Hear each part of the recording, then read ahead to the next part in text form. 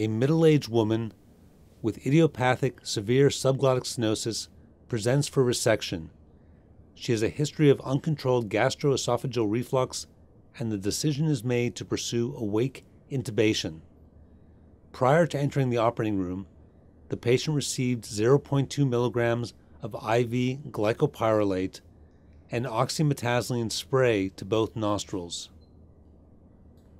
After reporting the dryness of her mouth, she will be prepared for awake intubation. 2 swabs with approximately 50 milligrams of 5% lidocaine ointment are placed into the nasal cavity along the floor of the nose.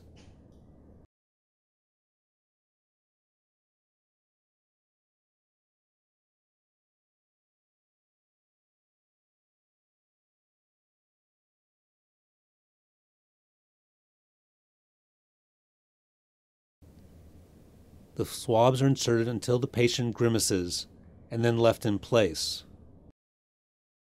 Attention is now turned to the oral cavity. A folded gauze is placed on the patient's chin, and the patient is asked to extend the tongue. The gauze is wrapped around the tongue, giving the operator firm control. New swabs, each containing approximately 50 milligrams of 5% lidocaine ointment, are now placed against the palatoglossal arches.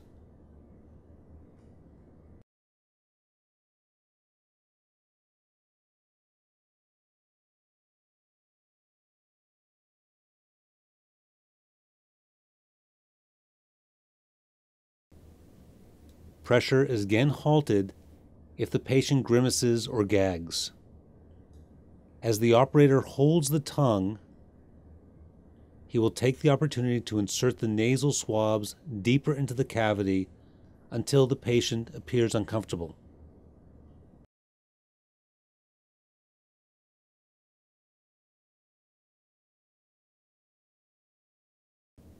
Prior to this, the patient has received 1 milligram of IV midazolam.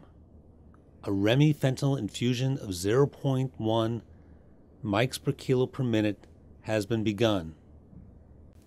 After approximately 5 minutes, all the swabs have now been removed.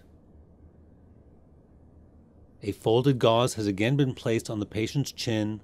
The patient has been asked to extend the tongue, and the tongue has been wrapped and controlled.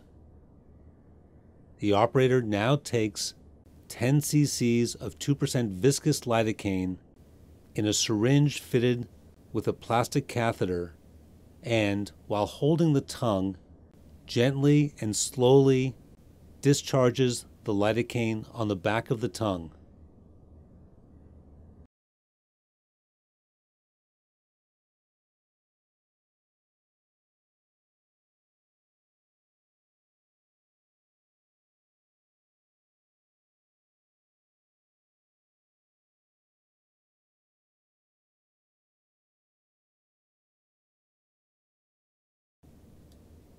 The operator continues to hold the tongue with the gauze to prevent the patient from swallowing the local anesthetic and to encourage aspiration.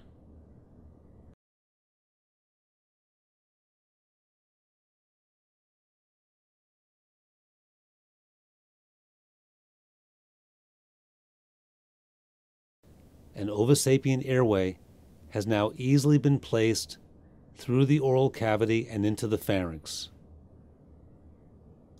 With minimal sedation, the patient is still awake, conversing with the operator, and smiling during conversation.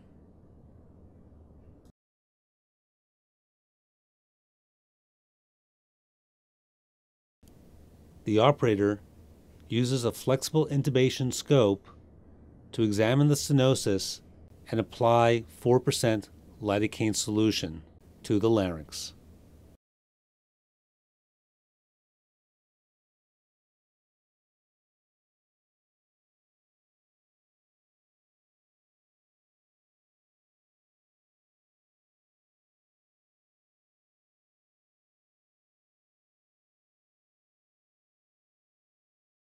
After the application of local anesthetic, the patient is given a brief rest period where the ovosapien airway has been taken out. The patient reinserts the ovosapien airway on her own. The operator, using the flexible intubation scope loaded with a 7.0 tracheal tube, is now ready to intubate the patient.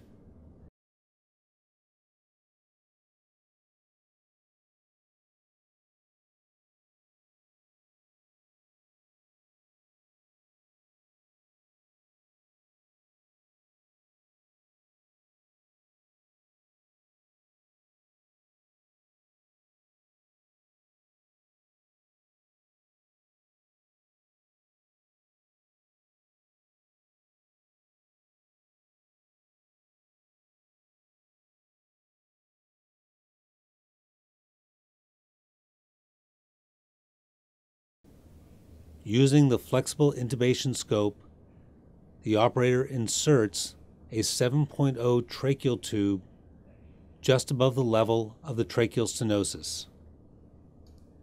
The flexible intubation scope is removed. The patient gives a thumbs up